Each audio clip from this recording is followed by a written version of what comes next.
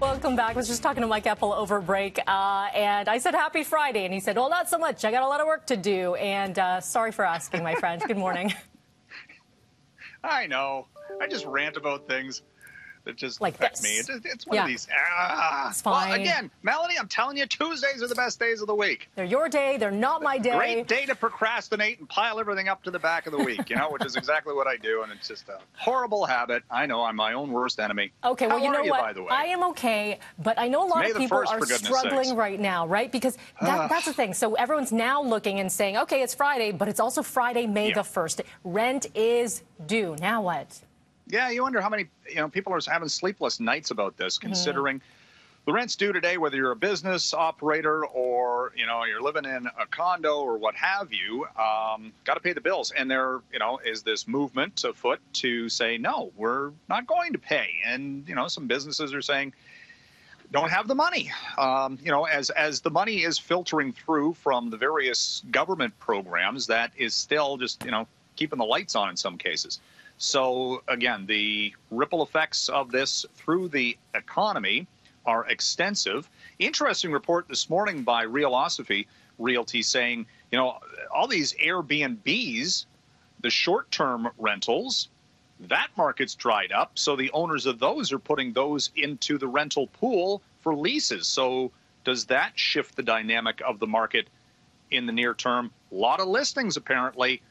Problem is there's no one looking to move right now, and until maybe prices adjust, you could see a massive move here for pricing in the Toronto rental market specifically in very short order, because people maybe they'll take whatever they can get just to pay what they owe on the mortgages. Yeah, that'll be interesting to see how that all pans out. Let's talk about some earnings. Two big ones reporting today, Apple and Amazon, but taking very different approaches when it comes to, I guess, what they're doing corporately at when it comes to COVID-19.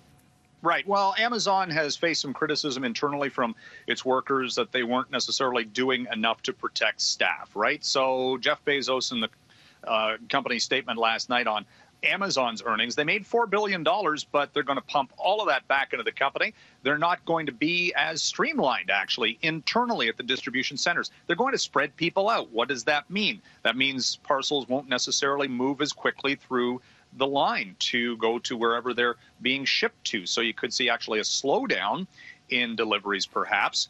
They're talking about, in-house testing and all of these things to, again, make Amazon a safe place to work.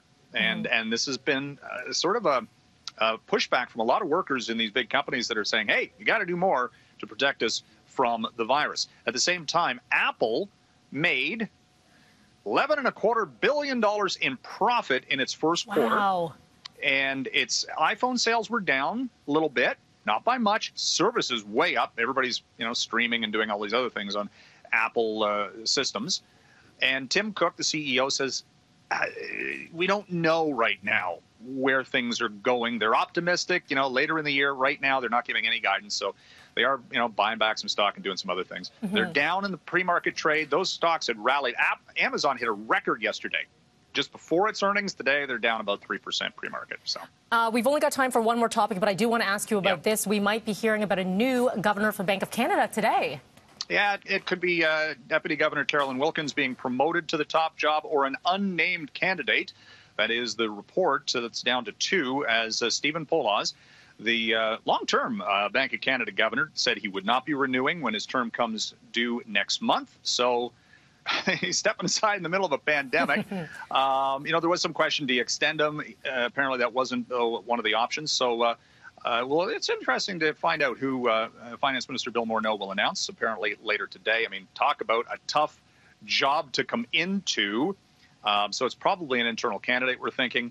But Stephen Poloz has been there through oil crises, all these other things that have gone on in the past number of years, and has been at the helm of the Bank of Canada during some very trying economic times, and certainly, most recently, the pandemic economic slowdown. Yeah, the C.D. Howe Institute, just want to mention this quickly, Melanie. C.D. Howe Institute has just declared Canada to be officially in a recession. We haven't seen that in the actual economic numbers, but that type of declaration, not a surprise considering what we've seen with the jobs market and certainly the shutdown of the economy so abruptly, middle of March, and continuing right now. Sadly, not a surprise, Mike. Thank you for your time today. I know you don't like the weekends, but you're here. So happy No, Friday. I do like the weekends. It's getting to the weekends that is the problem. Thanks, Mike. Take care.